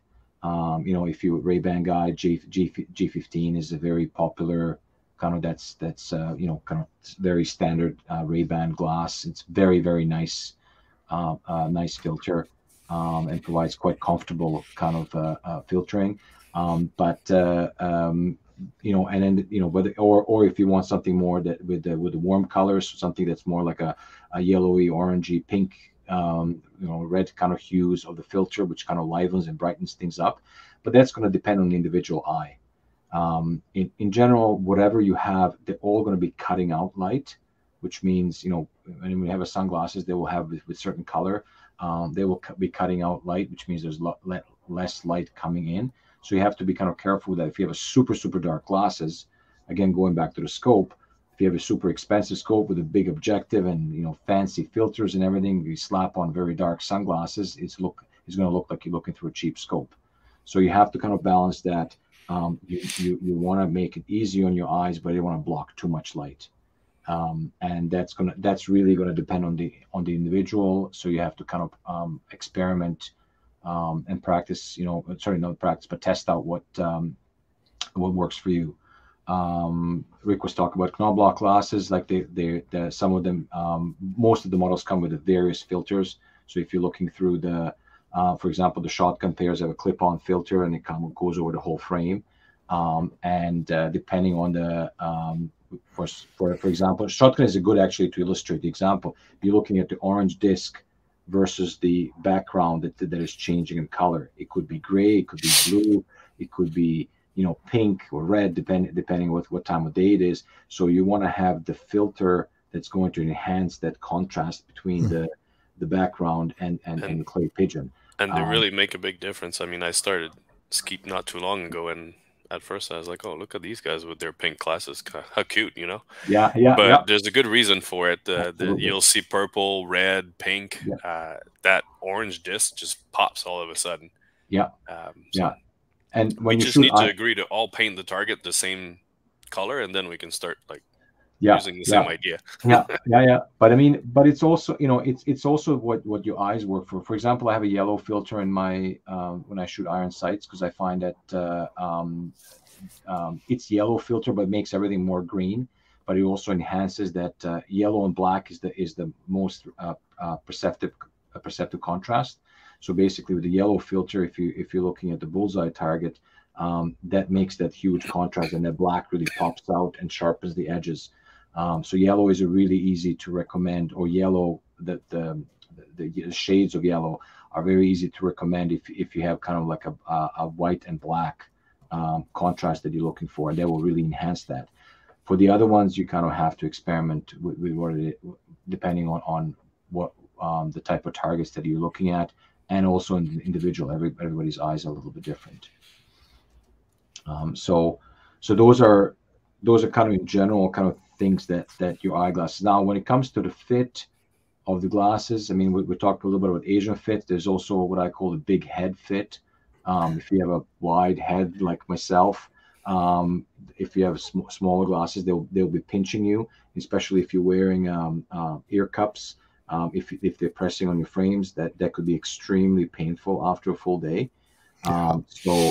So now you have to have both glasses and the ear cups or ear muffs need to kind of be working together. I've seen the guys that actually cut out the little grooves, so when the ear cups go, they will not press them there, because if you have a tight fit, they can it could be quite painful. Like for the first 15 minutes, not so much, but if you're wearing for 6-7 hours, it could be it becomes excruciatingly painful. I get that every time we do a maple seed. I mean, that's essentially a 10-hour of. You should get the gel cups for your AirPro. It'll make a huge difference. I'll get to that. Ever since we upgraded all of our AirPro for that, it's changed it's reduced the amount of discomfort. I don't even notice it unless I've got different headgear on or something. Yeah. I'll try that. What kind of AirPro do you have? Standard Walker, Howard Lights? I think nothing fancy. A Walker? Yeah, I wonder if they've got gel cup. Walker Razor, I think. Yeah, some of them have. I think aftermarket guys can sometimes make gel cups for them. I know some of the other ones, like the 3M Tac Sports, have gel cup options directly from 3M. But I'd look into gel cups. We were looking at those, actually. Anybody have any experience with those, the 3M ones? They're, because those are the ones I use. I've been using them since 8-9 years. Yeah. They're for like $130 or something, and just upgraded to the gel cups, and it's a good balance between cost and performance. So it's worth it. But the gel cups make the huge difference. Yeah. They work well. Yeah, and that's also, if you can have in-ear protection, which for 20 works for 22. If you're going with anything beyond 22, where there's concussive effect as well. In-ear don't work as well, and sometimes actually even not recommended, because they transmit the concussive. Oh, really? Okay. To the skull. Interesting. So the in-ear are quite effective, because first of all, they don't interfere with your cheek position on the rifle, and then they also don't press on the glasses, so they're more comfortable. Interesting. I've never tried in-ears. I'm always afraid of just losing them all the time, just because of just how I am with gear. Yeah. But I'll look for a set. Yeah, and then also, I mean, when you, like for 22, when you're out in an open field, very few rifles are making. They're loud enough that it will damage your ears. Although last time I spoke with my my hearing doctor, he said that you should always wear it. Although even though it doesn't hurt your ears, it's still damaging your hearing. It's cumulative. Yeah, correct. Yeah, exactly. And he knew right away that I was a shooter, because I mean, very typical shooters. The left. If you're right-handed, the left ear. Is that right? Hear it quicker. Yeah, because your right ear is is kind of behind the rifle and is protected. He's like, Interesting. you're shooting right-handed. This is your position. Like, yeah, how did you know? I was like, well, that's your hearing is 3D, and this is what the echo chamber kind of showed. Interesting. Yeah. So yeah. So and we'll, we can maybe spend an episode talk about hearing as well. Yeah.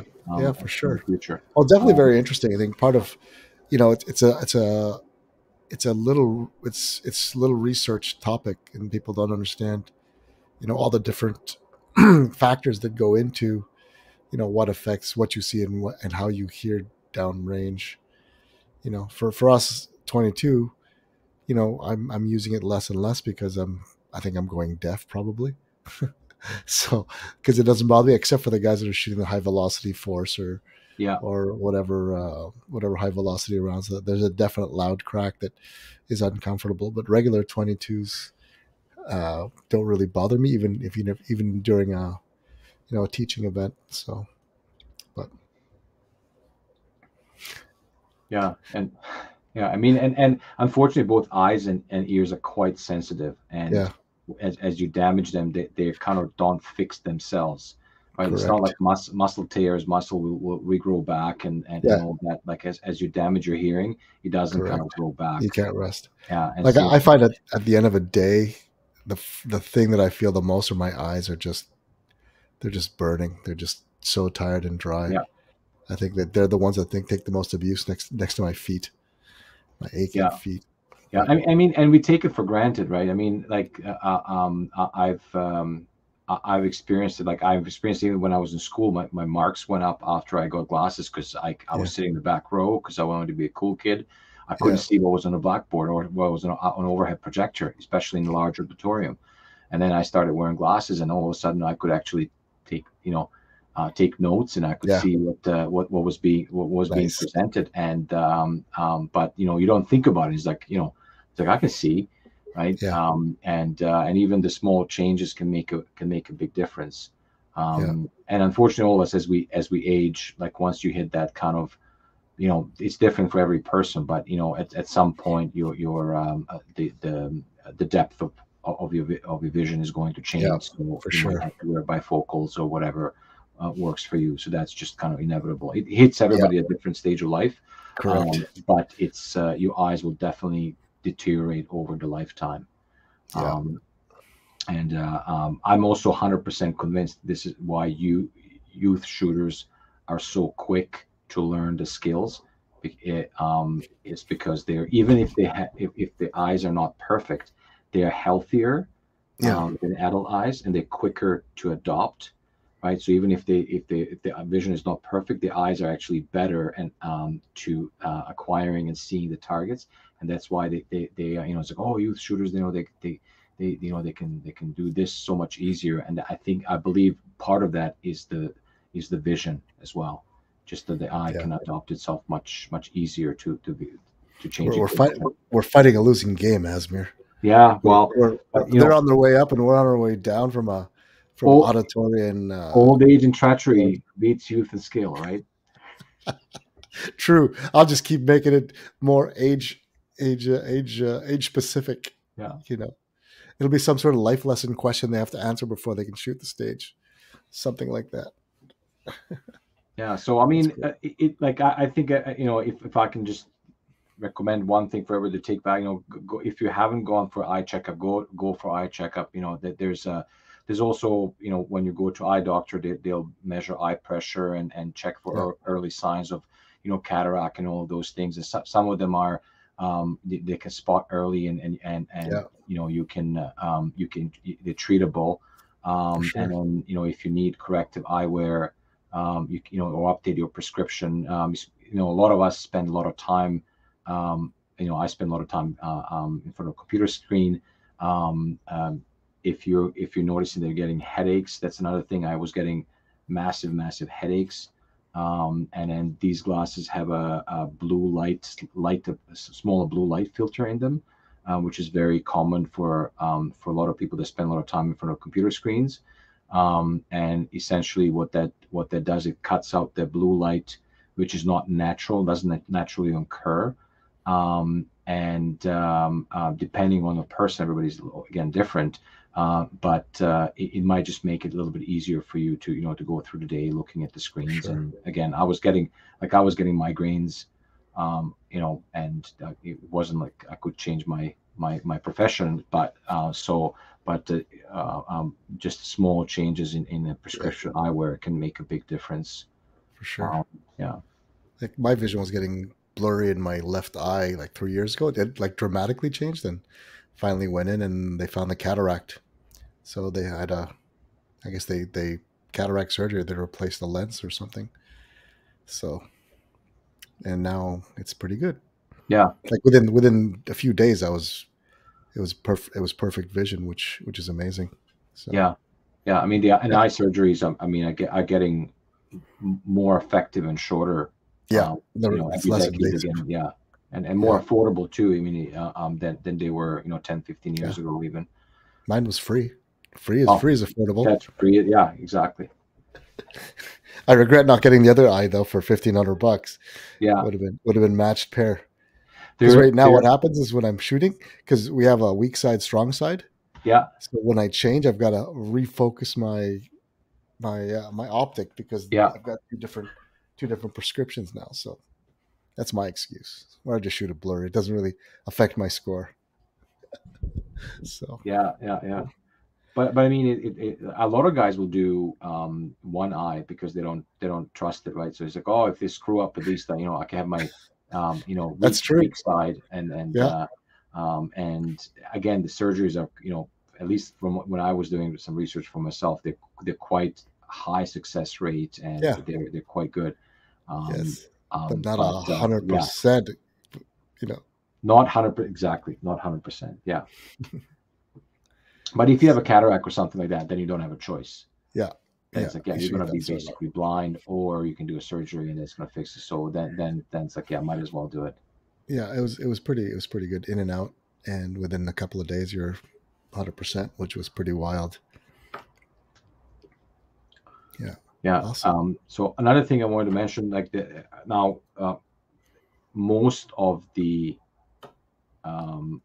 glasses can have all three that we mentioned. So you can have all three kind of effects. So you can have your corrective lenses in there, you can have polarization, and you can have some sort of a filter in there.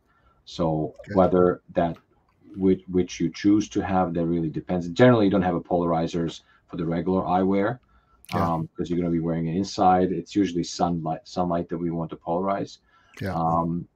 But if you're driving a lot, driving with some sort of sunglasses, something that will block the sun, and your corrective, and if your eyes are weak enough that you can't drive without your corrective eye lenses, like it is for me. My driver license says that I have to drive with with corrective eyewear anyway. So I don't leave the house without my sunglasses. So you'll see my sunglasses always, the kind of hanging on my shirt, because if I step outside, it's just as I said, my eyes are quite photosensitive, so I have them on me all the time. Right.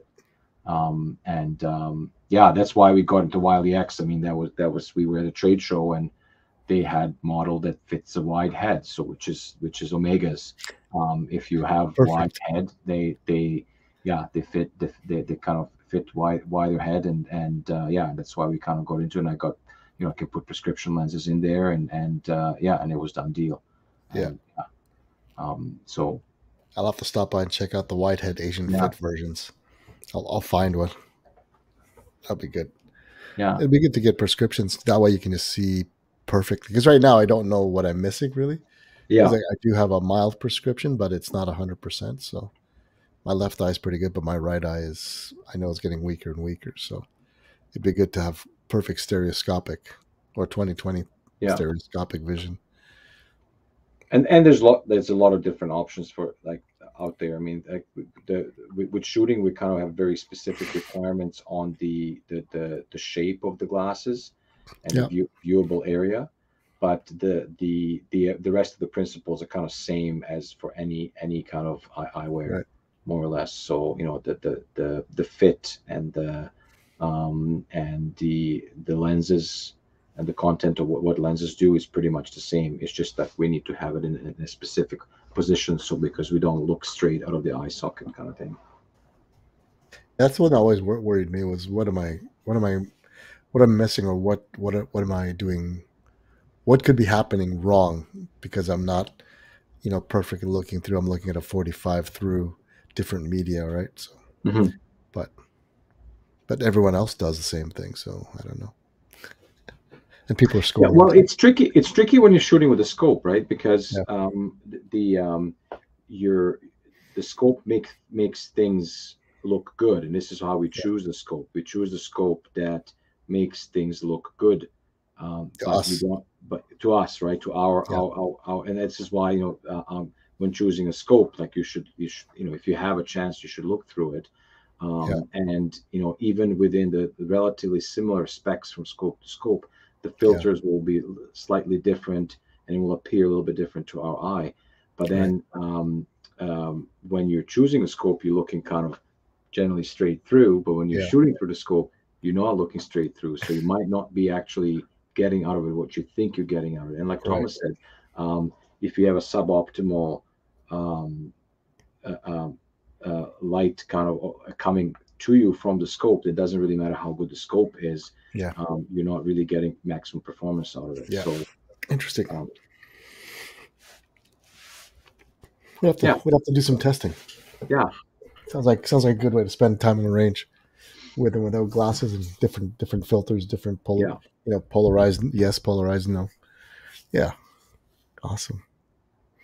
Things to think about. That's excellent, Asmir. Thanks for coming out tonight. And people, it's not just eye pro, it's vision, right? That's why you open that way. It's the things that we never think about, and as everyone's going to get older. You can't fight it, so it's important to know what's the strategy once your vision starts to degrade to the point where you need to have some assistance. And I think I'm going to look at those shooting glasses for the King of 0.22 miles, just because get the what good is perfect optics if you don't have corrected vision at the same time? I think you're missing. Is the format of, by the way, is that, I've been meaning to ask you, is the format of that poster, I saw it in the calendar, but it should be on the website. If not, I can send you the overview. It's all prone. I mean, because we're still trying to rework the day. So it's a full day of events. So for those that are listening, it's the King of 0.22 miles event, and as part of the Rimfire Nation Nationals week in Saskatoon. So the King of 0.22 miles is actually several events in the same day. We'll have a bunch of long range steel that people can just plink at, come out and play. There's a short course ELR, which is going to be small Pepsi can size targets. So it's a mini Pepsi can ELR. So if you don't have the fancy, higher end optics, you can see how far you can get, going 3 for 3 on Pepsi cans that are going out 25 yards increments. Then we'll have the 1/3 IPSC ELR, which is the same concept, just stretched out further. Then we'll have the 12-inch square plates, kind of stepped out even further. And then we'll finally have the true King of 0.22 miles ELR starting at 350 is the first scoring targets. There might be some sight-ins at 250 or 300, but then we'll go all the way out to 700 is the maximum that we'll go for there. And if there's a tie, then we'll go for sudden death tie break at 700. First guy to miss loses. So it'll be a series of events. So it's not just one big event. It's more of, hey, we can have something for kids, we can have something for new shooters, and we'll have something for more intermediate, some for the veterans, and some for the true rimfire ELR with the Charlie Terax or the adjustable bases and the 40 mil tubes and the 80 mils of travel, right? Those are the kinds of things that some of us will never want to spend that kind of money on such a specific discipline, but for those that can, we'll have some. Well, I think we'll have something for everyone. So within the range of what I was thinking, I mean, I was just talking to a friend of mine. I mean, you like, and JP and I were discussing as well. You can use your not necessarily your PRS setup. Correct. You can use your bench rest or other. You can use second focal plane scope because the distances are known. Correct. So you can go with a tiny, fine reticles on it, and a lot of magnification because you're shooting prone. So the Citron 8 to 32s or the the old standbys.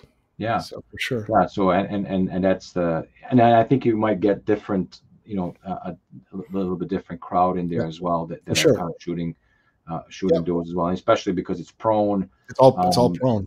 Yeah, so I might come out. For sure. Yeah, should come out, visit some family, spend the day, check out all the different events. It's going to be.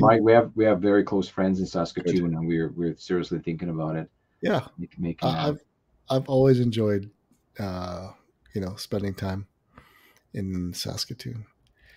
Oh, Kareem saying mount that S8 on your Tesla rifle for King of .22. I think that would be phenomenal, Asmir. I think you need to represent the Tesla brand. Yeah, I should, eh? Yeah. It's a repeater, right? Yeah, there is perfect setup. It's not Tesla is not a repeater. It's a single shot. Yeah, it's a single shot. But it's not a speed event, right? I mean, relatively speaking. I mean, you can single load and not be. Yeah. I mean, it's a 5 minutes. It can be a 5 minute stage. Yeah. So it's a little pressed, but again, maybe for the longer. I mean, we haven't nailed. So it's 5 minutes per. We'll see. We haven't nailed down the true ELR, King of .22, the mainline competition timings yet, because basically it's we have, so it's 5 minutes per target, and you've got to get 3 hits out of 10 to advance to the next one. Yeah. So that's 5 minutes to make 3 hits out of a maximum 10 rounds. That's pretty decent. 5 minutes for 10 rounds. Yeah, that's even when you, like, I'm thinking like even with a single shot rifle, that's you can have a loading caddy. Kareem would be your loading caddy. Yeah, but you can do that's doable. That's doable. Yeah. I think you only need fewer shots than 10. Yeah. So I think for the other disciplines you've got I think 20 rounds, 20 or 30. We haven't nailed down how many chances do you get to do from the Pepsi can stage. You have 5 minutes to do 25 rounds to make 3 for 3 hits across the 5 or 6 targets out there. So again, so we're still ironing those bits out, but it's meant to have. There's going to be an event for everyone, which is meant to test your accuracy and precision. And there's going to be a guy that's going to do all of them. It's going to be yeah. There's always a guy that does all the events. Yeah. It's going to be cool. Again, so there's no set. It's just, you'll go in, we'll record it. At the end of the day, we'll tabulate all the scores and see who the king of .22 miles is in Canada. It's going to be fun. Then there's the Pepsi can challenge. Then there's the IPSC, and then the 12-inch square. So that'll be fun. We'll drink the Pepsis first before we put for sure. Yeah. No, it's gonna be good. I can't wait.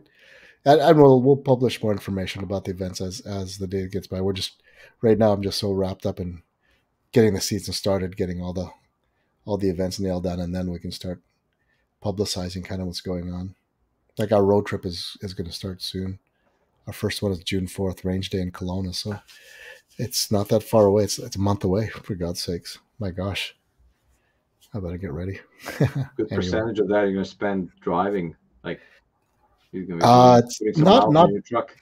Not, yeah. It's going to be, I don't know, it's going to be 10,000 kilometers probably this trip. Maybe more. I'll be bouncing around back and forth. So yeah, maybe 10 to 12. Yeah. You're taking your trailer with you? I am, yeah, because I'll need all of the gear because we're running all of the events, right? So Competition Academy and X22 will need backer boards and all of the targets, and King of .22 miles will have all of the big targets with us. So it's almost dialed in. I've just got to make a couple of changes. So yeah. So the trip to New Brunswick was kind of the test run. So far so good. Now it's just a matter of getting all that plus all of the camping gear in there at the same time. So, no worries. Perfect, Asmir. Well, it's almost 11 o'clock. I think we've got to get folks into bed, and certainly I've got to get an early start tomorrow. So, I appreciate your insight. It's always good to have you, and as a guest, and also as a sponsor, and just a genuine guy. We'll have to we'll have to get together for Czechvars and shawarma. Sounds good. One of these days. We'll burn some meat on the grill as well. Sounds good. Maybe on my way back from the west. Yeah. Perfect. Thanks, Asmir. Once again, thanks very much for all your support. Thanks, everyone. Don't forget to like and subscribe. The Rimfire Nation podcast is available on most of the podcast services and also on our Canadian Rimfire Precision Series YouTube channel. Take it easy. Look forward to seeing you guys on the firing line. See you later.